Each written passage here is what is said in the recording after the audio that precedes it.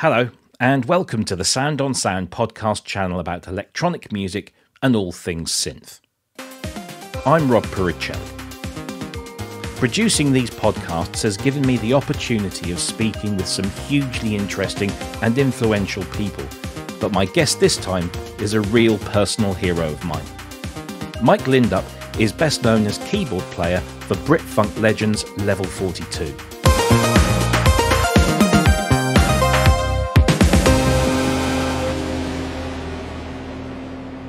Musically educated at Chatham School of Music in Manchester and London's Guildhall, he eschewed the classical path in favour of the burgeoning jazz-funk scene, joining Level 42 in 1979 after meeting drummer Phil Gould at Guildhall.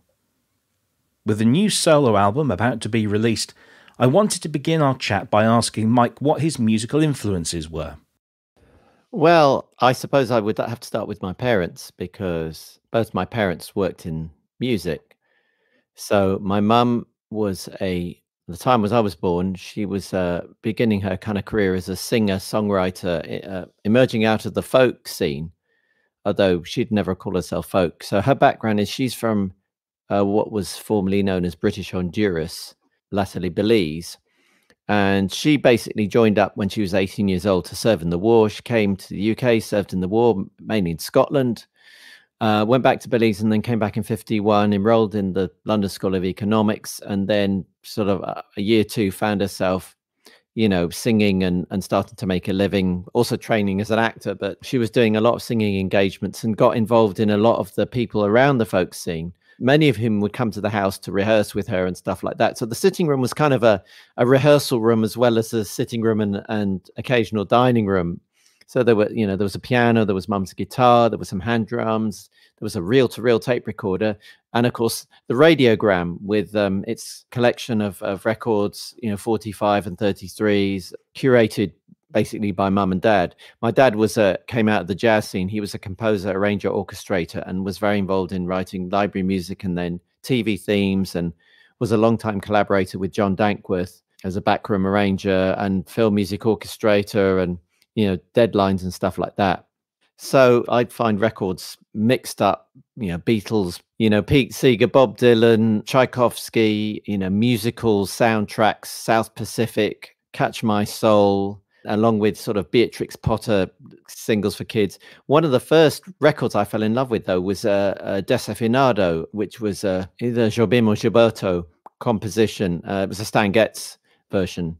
And I learnt, my mum tells me, I had my playpen in the sitting room and I'd be listening to this record and I learnt it off by rote, exactly what Stan played, pretty much. And I got so annoyed that when mum sang along, she didn't sing it exactly as Stan played it. Apparently I threw a tantrum.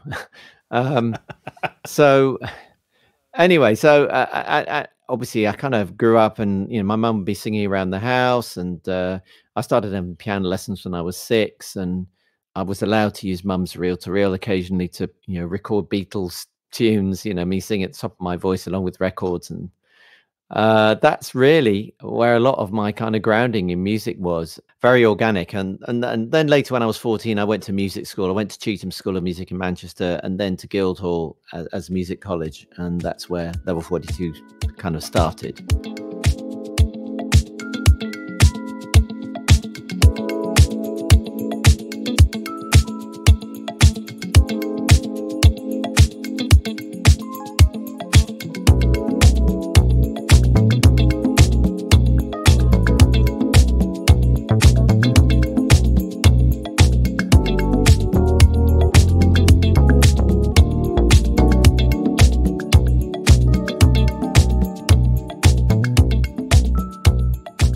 One of the things that I've always kind of picked out of your performances, both solo and with Level 42, there seems to be a deep affection for Stevie Wonder in all that you do. Would I be correct in assuming that? Absolutely. I mean, if I had to choose one dinner guest to spend an evening with, or spend a day in the studio with, even better, it would be Stevie, because he was a major inspiration and influence. And the fact that he was such a polymath, an amazing songwriter, singer, arranger, player, drums, harmonica, keyboards, and a lot of the sounds Inner Visions was the first Stevie Wonder album that I bought. So that was my kind of in point. Although I'd, grown up listening to For Once in My Life and Musheria Moore and stuff like that. But really it was kind of Inner Visions that blew me away. And this was when I was in the sixth form at Cheatham's, and I had a record player in my room, and that would just get played and played, and I'd just love all of the sounds, that seem so rich and exotic, the Rhodes with the tremolo in stereo, and all the amazing synth stuff that Bob Margoliouth and his producers helped to create. And so that was, that's real part of my DNA. Have you ever had the chance to work with Stevie at all?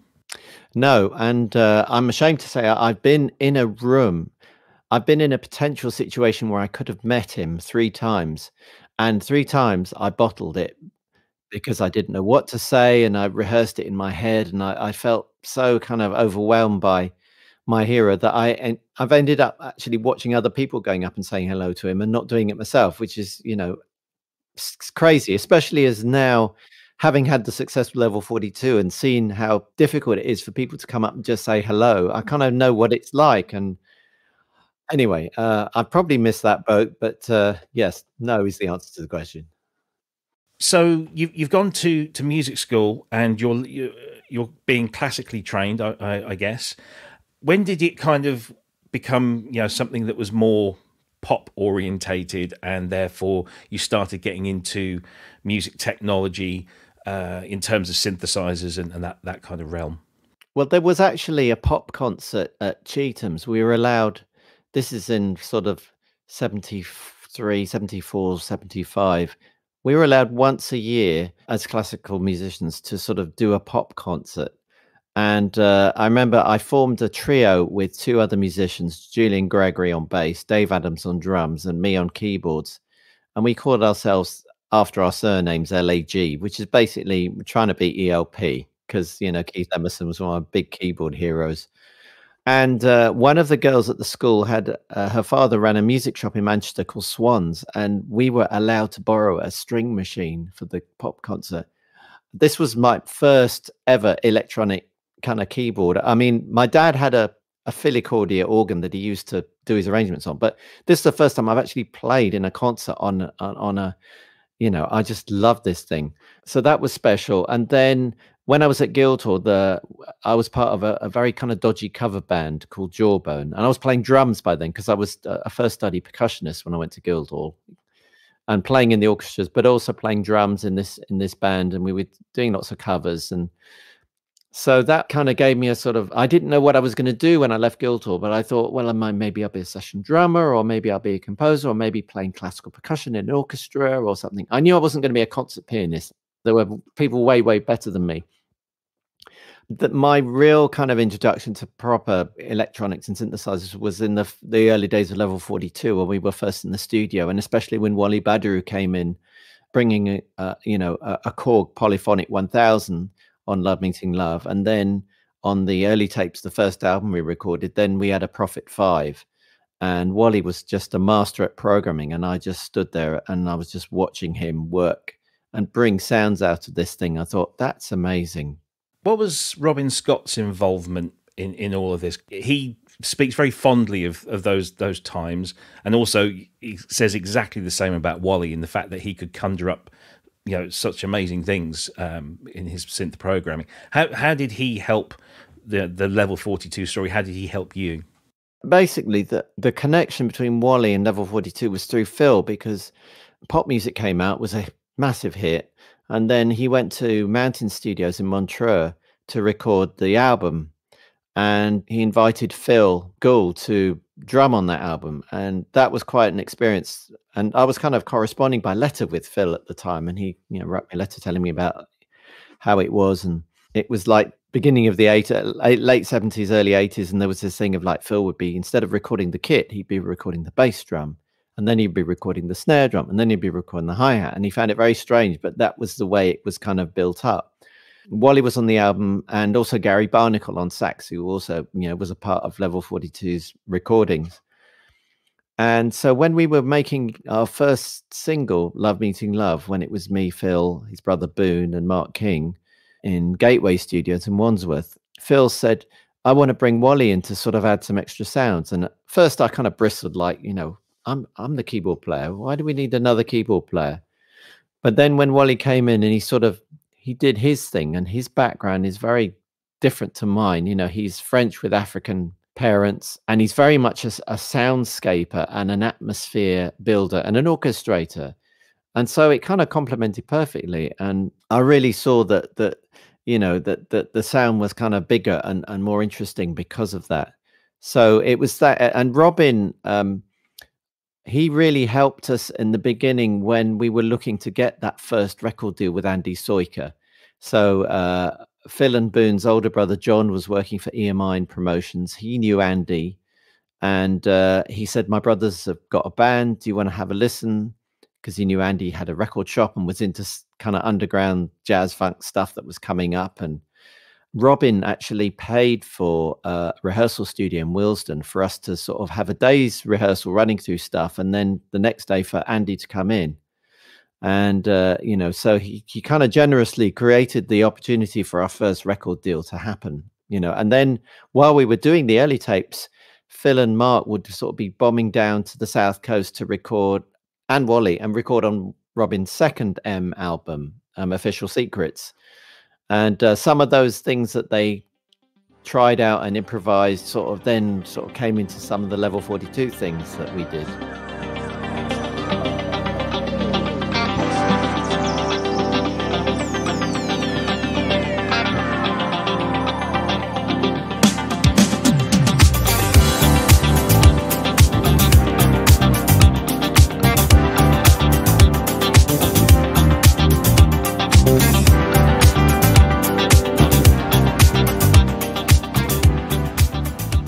So the early days of Level 42, I seem to remember pretty much Fender Rhodes and the Prophet 5 was your rig. Was there anything else to that? And the Mini Moog, of course, yeah. Yeah. So what prompted you? I mean, was it the advancement of the songwriting of Level 42 and that progression through those early albums to then bring in more bits of technology that culminated, I guess, when I saw the 1986 Live at Wembley video?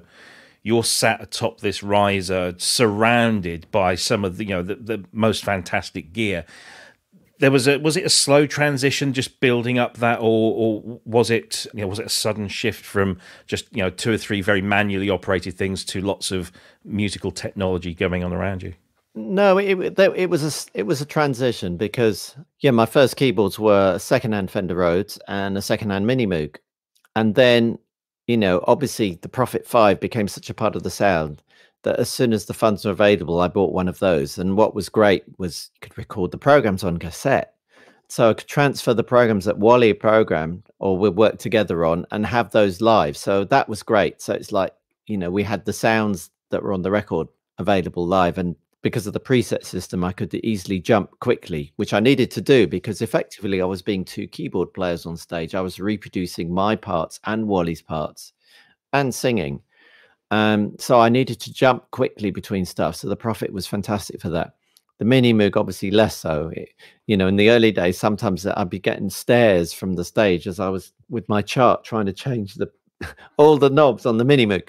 But yeah, and then I suppose the next big development was the DX7 in '84. I got hold of a DX7 pretty much as soon as it came out because it had such a different sound. And then I think I bought a PPG in around '85. And then we made the World Machine album, and we started to use sequencers and certainly started to demo stuff with drum machines and sequencers. And so I got my first Roland sequencer around sort of '85, '86, and then kind of changed over to a Yamaha QX1 and then a QX3. And then by the time Running in the Family album came out, there was lots of technology involved in the studio. And lots more keyboard layering. So then I had to build up what you see on the Live at Wembley thing with the kind of rack, because Wally was amazing with the TX816, which was basically 8 DX7's brains in a box. And he got the most fantastic sounds out of it, some of them quite analog. And I was able, again, to take those programs and put them live on stage. And so then the keyboard thing gradually expanded, and I had to deal with the Yamaha at the time. So I had a controller KX88 keyboard, and of course also needed backups because sometimes things wouldn't work or they'd go wrong, or they, it will forget the memory. And so often I had double things. So that's why it kind of looks so vast. Yeah, I mean, it's an impressive rig. I was looking at it earlier on, and your main sort of front-facing rig is the KX88 with a Prophet 5 on top, and then to the right you've got PPG DX7 Emulator 2, and then under that there's a QX1 that I can see, and then behind you there's the racks with the TX816 and I guess a bunch of outboard. And is it just you that's controlling all of that? Was there anybody behind that? No. Helping you out? It was just you. No, it was just me. And, in the rehearsal studios, we sort of worked through what we needed to automate and, MIDI file transfers onto the floppy disk of the QX. And the one thing I wasn't using then was the Rhodes. I was actually using a Roland MKS20 as my Rhodes and piano. And I think we had some D550s as well. But yeah, so that was all me running it, and had a you remember Psycho Systems, that Yes. keyboard shop had a Psychologic MIDI sort of patch change controller, so that I could sort of hit the next song and all the patches would change automatically, and hit go on the sequencer. And of course, when it worked, it was great. And when it didn't work, which it wasn't often it happened, but when it did, it was often spectacular. And suddenly it felt like 10 minutes of nothing, which was probably about 5 seconds of nothing. I have heard a tale. I wasn't there. I mean, I've seen you guys play many times, but I have heard a tale where a sequencer or sequencers went down, but you guys carried on. And the first that the audience knew about it was when either yourself or Mark mentioned it at the end of the song. You just carried on through it, I guess, which is testament to your guys' level of professionalism. But what happens in your head when something that you so heavily rely on just craps out?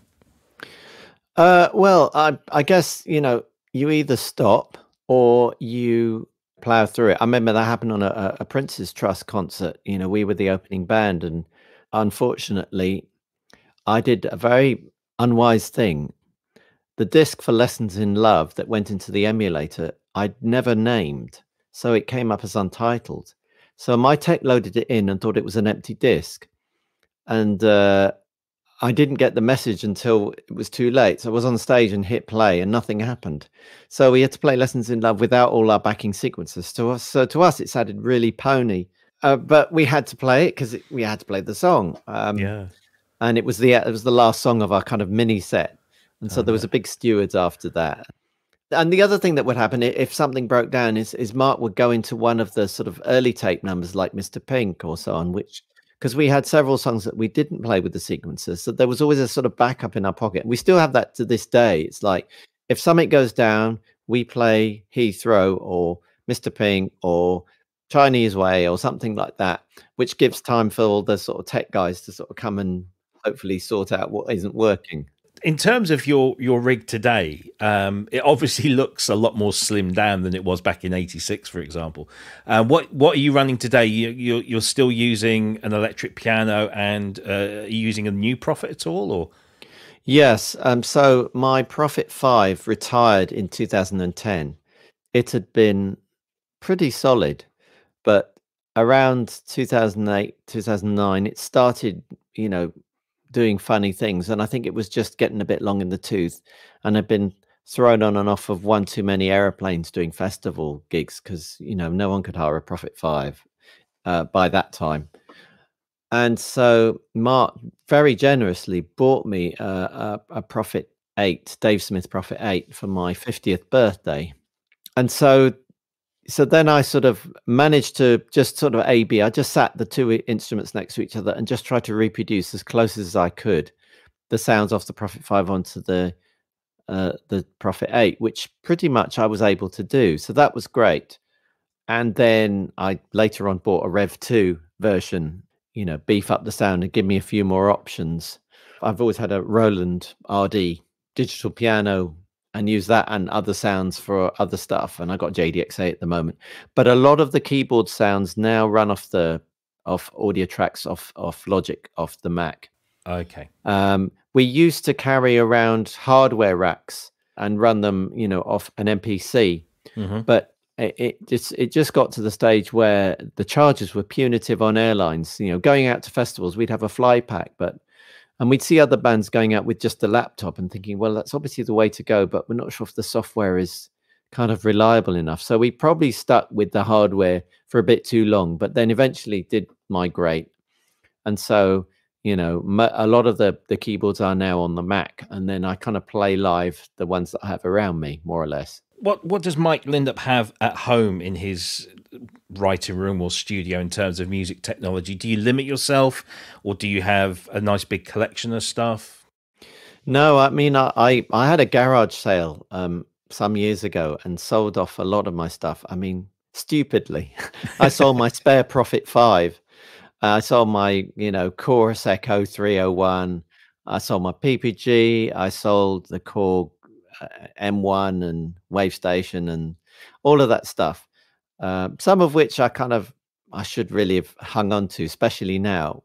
But I just thought, no, I want to sort of slim down. And in fact, in the studio, I've just basically got a Roland RD 800, and my Prophet 5 and my Mini Moog are normally in the studio. They've been down in London at a studio in Wood Green because I've been recording a solo album. And so I've left them there because I go down there to work. And, if I needed to do any last minute overdubs, I thought I'd better have those two keyboards around. But that's basically my studio setup. And I use quite a lot of onboard, the software synths, because a lot of the writing is getting the ideas down, and I don't really do finished productions in my writing studio. It's mainly writing demos in effect, but occasionally I'll do sessions, and so then I'll bring out keyboards to sort of do that with. Or there might be something where I know that the Prophet 5 will do it and will nail it, or the Mini Moog will nail it, and I know how to do that. So rather than go to the sort of the soft synths, then I'll kind of use the hardware stuff.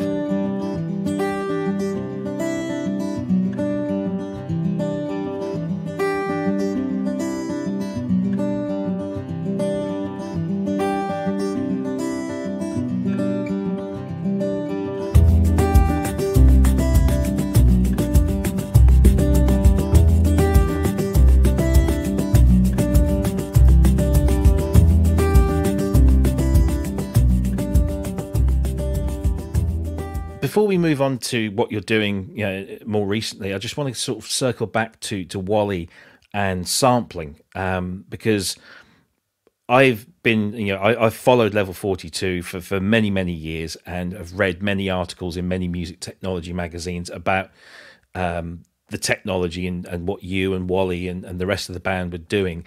And Wally was a big synclavier guy. And I just wanted to kind of understand the process that you used in the studio with sampling, mainly because there's one story that I remember. Mark was talking about getting a cabasa sound and sampling a lighter, one of those lighters that you just roll the flint round. And Wally was sampled that and then just kind of slowed it down, did something to it, and he got this great cabasa sound out of a lighter. Was that something that Level 42 did a lot of back then, or? We did, yeah, we did. It was all part of the orchestration. Like I say, I think we first came across samplers when we went to record Stanley and the Light album with Larry Dunn and Vadim White at the studio, The Complex in LA, and they had an emulator, the original emulator. We were using some of the kind of factory samples, like the trumpet and stuff on the machine stops but yeah, it was this kind of new world. And then it sort of got enhanced in the next album, True Colors, which we did with Ken Scott down in Hassocks near Hastings. And that studio had a Fairlight. So, of course, we were going through all the samples on that and wondering how we could use them, or where we could use them, or if we could use them. And then when it came to the World Machine album, by then Wally had sort of got into bed with the synclavier guys, and he'd done his solo album with the synclavier, and I think he'd used it on the Foreigner sessions on I Want to Know Where Love Is, which, if you listen to that track, that's Wally's keyboards all over it. And so in doing the World Machine album, Wally was basically sat behind the synclavier for most of it. and we were sampling stuff, and slowing stuff down and speeding it up, but vocals as well as, looking for interesting things. It was fantastic. But then, of course, I had to go out and reproduce that on stage. So that was why I started to get more keyboards, because it was trying to cover all of these sounds. So that, the PPG was great because it kind of had a sort of similar-ish, sort of FM-ish kind of sound to it. Same with the 816. But yeah, Wally was really amazing with that. And then again on the Running the Family album at Psalm, Wally was using the synclavier again and doing fantastic things with it. Level 42 are not, sort of known for being a band that used a lot of samples, but I guess if you listen to, look closely, like tracks like Good Man in the Storm, where Mark's vocal is going up and down at the end, that that was all synclavier. Exactly. Yes, that, and some of the backing vocals on Sleepwalkers, for example, where it's kind of vibratos added and stuff is speeding up and slowing down. So yeah, it was used in I don't know, we kind of used it as a musical tool, as opposed to let's make it sound like a sampler, because that's kind of what's in. We were never in with what's in. I think you only used the orchestra stab once, I think, on Hot Water, wasn't it, I think?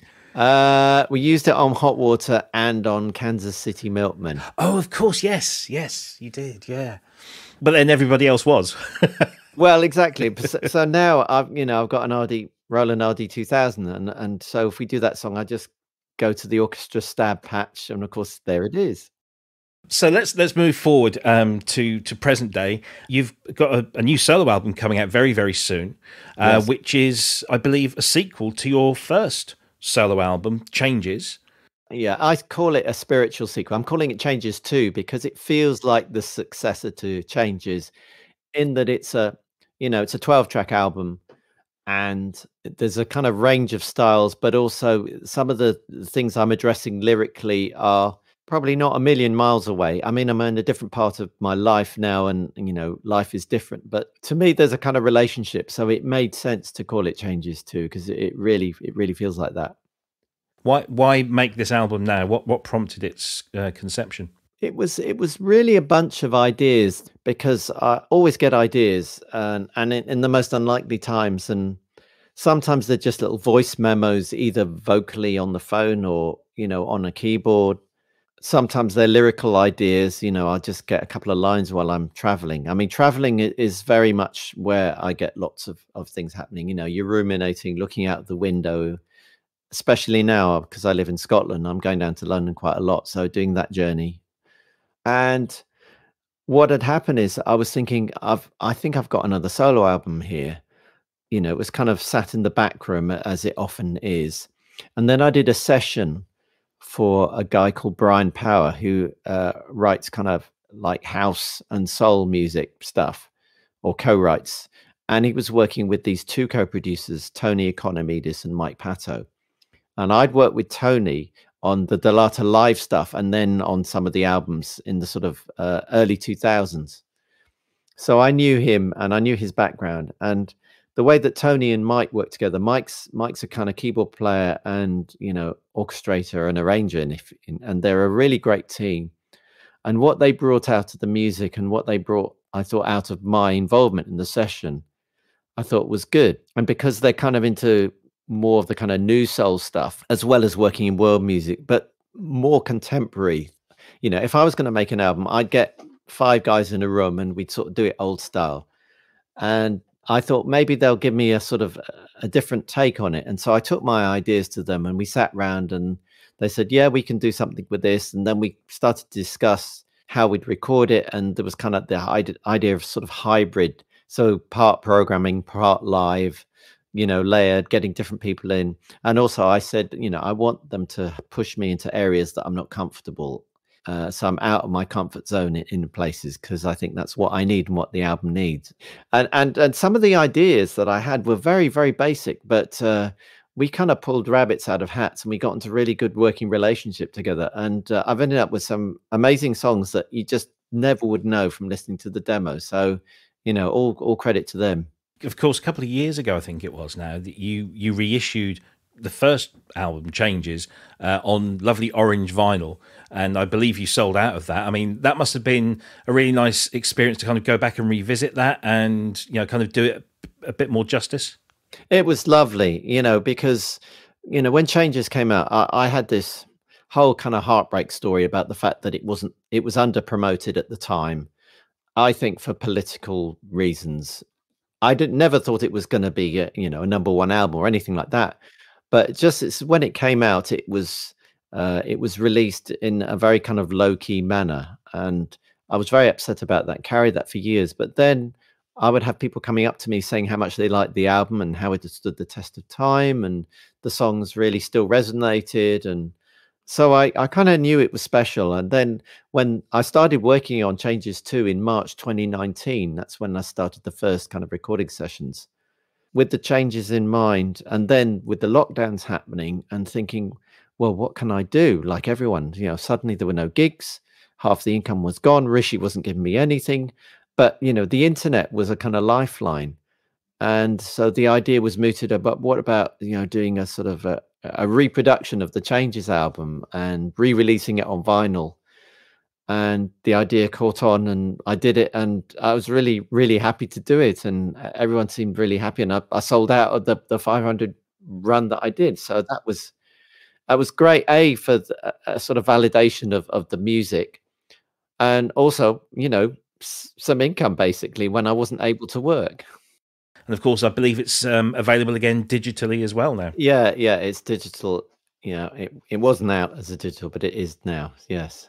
Yeah, it's just great to have that album back in my life again, because it meant a lot at that time in my life. It was part of my sort of soundtrack at that time, and brings back a lot of really good memories. So, you know, it's a great album. I'm very excited to hear what the sequel sounds like. And of course, you've released a couple of tracks already, haven't you?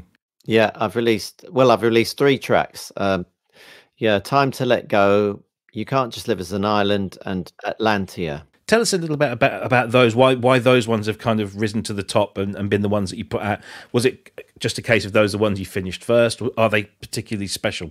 It was partly because what got finished first. I mean, Time to Let Go was one of the first tracks to be finished, and kind of living in this new era now where, you know, in the old days, it's like, okay, so the album had to be in the can, and then there was a campaign, and which is going to be the first single, and blah blah blah. Whereas now it's almost like, well, you can do what you like. You can put out single tracks. You can put out an EP. The promotion period is not a sort of 6-week cycle, and if it charts, great, and if it doesn't, that's it. It's like you can keep promoting, because then, you know, new people will hear it maybe because someone else has shared it or played it or whatever, you know, and this whole kind of promotion on the internet and YouTube, etc. So I'm still kind of adjusting to this new world. But I thought, yeah, it'd be nice to, rather than wait till the album's finished, to sort of drop a few tracks and let people kind of, you know, hear it. And the Time to Let Go sort of very much resonated with the sort of lockdown. Although I didn't write the lyrics about lockdown, it kind of still resonated in lockdown. And then I had to make a video for it. So I thought, well, I'll do it myself then, you know, with a camera, you know, do a selfie video sort of thing. But because I live in Argyll, I had some great scenery to sort of backdrop on, and it kind of sort of fitted with the thing. And basically the release date getting pushed back, which is why, you know, another single came out, which maybe was supposed to be before the release, and then the release got pushed back. And I thought, well, it's okay. I'll just put the music out, and that's why it's out there. And I thought, you know, rather than make people wait until the album's done.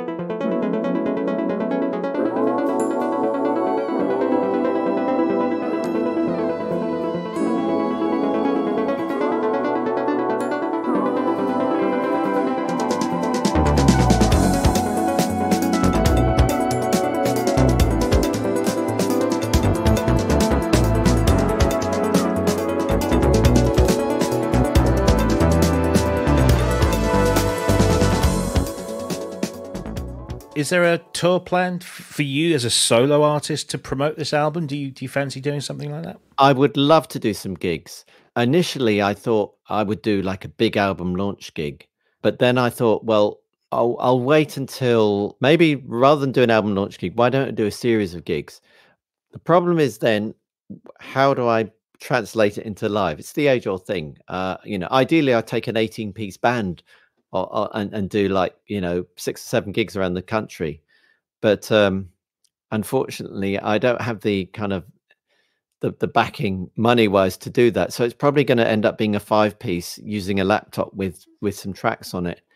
But then a question of which 5 musicians I use. So I would love to do some live gigs, and I'm planning on doing a bunch of them, but probably I'll wait until the album's out and the music has been aired.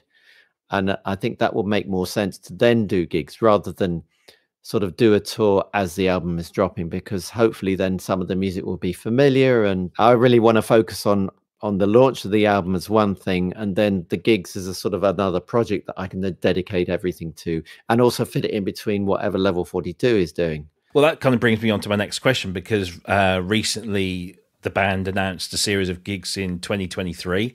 So what does 2023 hold for Level 42 in terms of, are you just going to carry on doing your own tours? And then, because you occasionally pop up on these kind of legacy 80s type retro festival things. So is that the plan for Level 42 for 2023?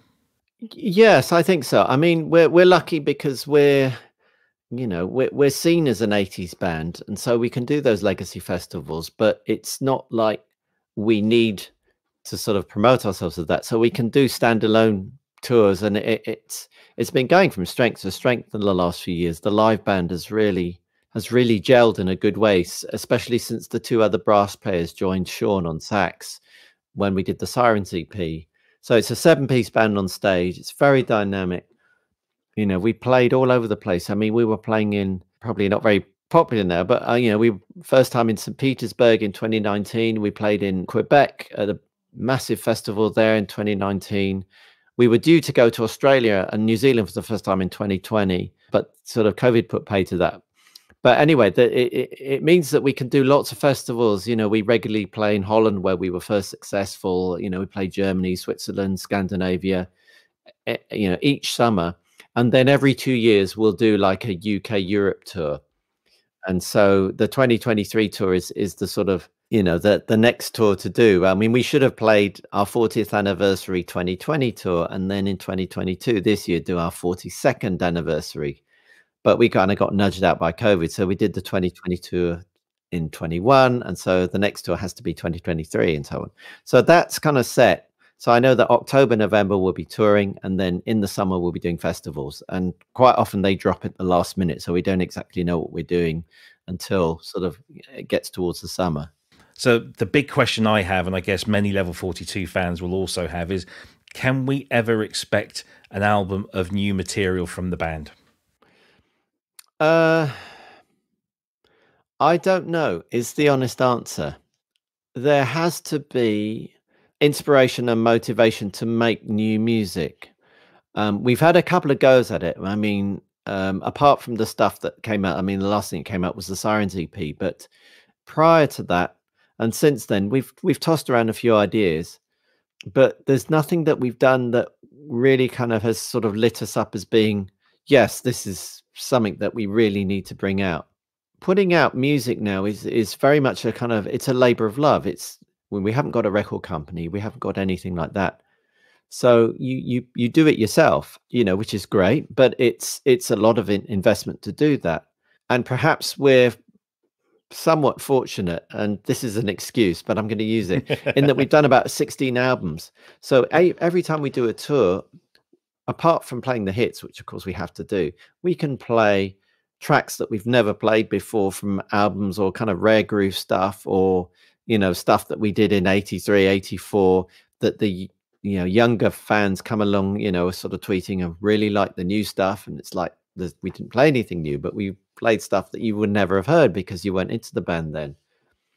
So it kind of keeps it fresh for us. And obviously for people who love Level 42's music, it kind of is enjoyable for them. So it's a great formula. I would like to think that we will write new stuff, but there has to be an inspiration. And I think it also has to be a thematic one. It's not just about the music. It has to be, well, what do you sing about? What do you write about? And I think this is something that some older artists maybe do struggle with, because you've kind of said the important things, you've made the big statements you want to make, and so okay, so what do? You don't want to just reproduce. We don't got to do Lessons in Love 2 and Something About You 3.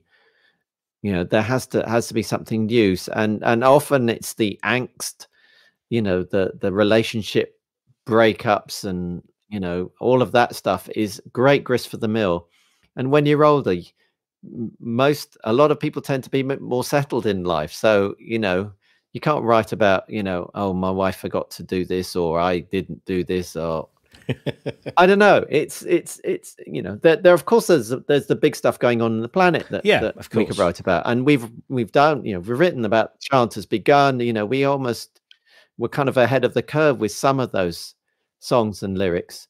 So we'll see. I think that we probably do miss Phil and Boone as lyric writers being there and in the band, and obviously Boone's passed away now, so tragically. Yeah, so there's a few question marks as to why there's not new material out, and we certainly don't want to churn anything out. So I have to say I don't know is the honest answer right now. So I want to sort of finish on just a few little quick fire questions, if I may, just for a little bit of a laugh. What is your favourite ever synthesizer of all time? If Desert Island Synth, what would it be? A Prophet 5. Favourite Level 42 song to play live? That's difficult. I hate picking one song out of the canon. But oh god, probably Hot Water. Yeah, still to this day, yeah, because that's love just playing Hot Water. Yeah, absolutely epic. Favorite artist to listen to in the car or on the train? Well, that does change depending on what's out. What's been on Mike Lindup's iPod just recently on repeat? Where is Mike Lindup's iPod? Yeah, okay, let me look at my phone and just see what I listen to quite a lot. I kind of self-curate playlists, so I've been listening to Joni Mitchell and Stevie Wonder, and funny enough, I had to listen to Stormzy's new album. Oh yes. Not because I'm a Stormzy fan, really. I mean, it's basically on my son, who's 18. He's been on Heavy Is the Head, was on his playlist. And that was the first time I came across Stormzy. And, I'd heard him saying F off Boris at Glastonbury as a sort of news clip. And so I didn't really know the man. But I thought, well, let me listen to his album just out of interest for no other reason. And I really liked it. And in fact, there's the third track on it, Fire Babe, I think it's called. Yeah. It just hit the relationship that I'm in right in the heart. I was washing up as I listened to it. I stopped and I was crying. I thought, wow, that's unbelievable. I mean, I was expecting it to be a kind of like, Yabu sucks, I'm a #1 artist, production, anger, ranting, blah, blah. I just wasn't expecting that at all. It just blew me away. I thought he's got a lot of heart, that guy. So yeah, definitely. I'm always interested in hearing something unexpected. Mike, thank you ever so much for joining us today, and we look forward to hearing the new album very, very soon, called Changes 2. It'll be out in all the usual places. Have a great 2023, and I look forward to seeing you playing live, whether it's on your own or with the band, in the coming months. Thanks so much, Rob. It's been a pleasure.